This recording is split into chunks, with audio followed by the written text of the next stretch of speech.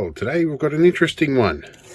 My neighbour dropped off what's left of his immobilizer for his vehicle, or at least the key fob that operates it. And among the problems on here, we can zoom in and have a look at exactly what this one has.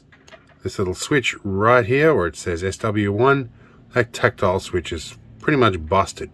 It's been touching it with a key to get it to work for a while, and unfortunately that's the unlock button. This is the lock button. So today we're going to see what we can do to try and get this at least in some way functional. Now my first thought is swapping over the tactile switch. I don't have any spares, but I do have a box full of old e-waste, including these woeful Telstra routers. So we're going to crack this one open and see if we can rob some tactile switches off, and hopefully they're of a suitable size.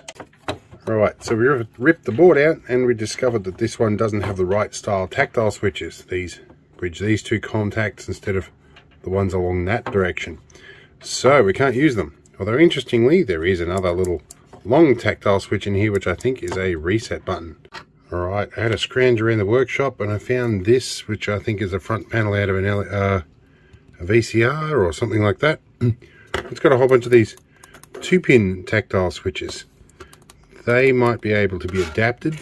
Alright, so we managed to extract a couple of these switches, and first job now is to get this little component off the board here. We're going to get this guy off. Zoom in a little bit here. Alright, we're going to get the heat gun onto this one, I think. And hopefully we can lift it off, and hopefully I can do so without too much problem. So let's see if we can get things into a film appreciable way, or film friendly way. My wording goes out the window when I do this stuff. I do have a bit of flux floating around. We may resort to that if this doesn't work. Gotta be careful because sometimes you can melt these plastic tactile switches out of their casing, and you can rip the tracks off the board like I almost did just there. Alright, let's take a moment to restock. Alright, we've jumped over to the microscope here, which I've got to turn the light back on for, and I'm just inspecting some of the area here.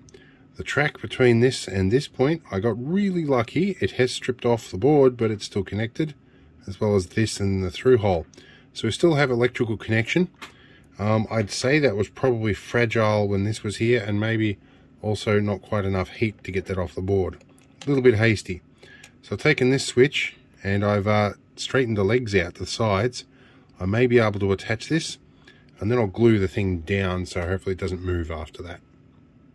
Alright, so we have ourselves a little bit of really tiny solder here, a piece of blue tack to hold it in position, and a nice hot iron. And we're going to be really gentle here. I bumped my continuity probes together. Now I want to be ultra gentle here because I do not want to damage these tracks any further.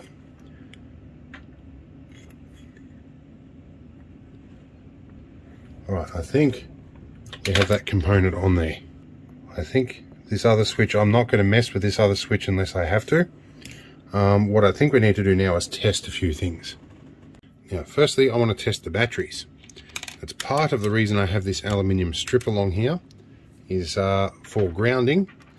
The other part is for testing batteries. So 0.5 volts and 2.88 volts. So these are Panasonic CR1616 3-volt cells. So it should be expecting 6 volts, I would say. I can probably feed it 5 volts and I think it would probably run just fine. Fortunately, in amongst everything here, I have a 5-volt output on this. We're going to leave it isolated for a minute first, and we're going to check the negative and positive. So I'm glad that this is marked on this board, that this is negative and this is positive here. So it is 5 volts, it's a little under the supply voltage. Here goes nothing. Let's zoom in a little bit so you can see what I'm holding here. Let's turn on our 5 volts. Can we make our light flash? We can. Okay. our light flashes with the push button. And with both of them. We got really lucky with that track. We're going to do this a little zoomed out because my fingers are usually going to get in the way here. We need a little bit more blue tack. And to make ourselves a bit of an angled slope here. And I'm using Loctite, which I usually like to use Loctite 406, but it's a little hard to find. This stuff should be good enough. And I'm running out of it. I need to get some more. Try and just get a nice bead under there. And now we'll level the board out a little bit. And we'll try and get a little bit under this side. Hopefully, if we can wick that in there, will help bond that switch down. Fortunately, there's a really good sun ray coming straight into my desk here. Now, I need to find something similar to these batteries here. So we'll see what we can do. I think he's lost the top off this key fob, but we might end up putting it in a more decorative case for him. But I'll see if I've got some similar size batteries. Alright, I don't have any of the right size batteries, but I found a couple of mismatched ones that have some voltage. We get a little tiny blinky light in there.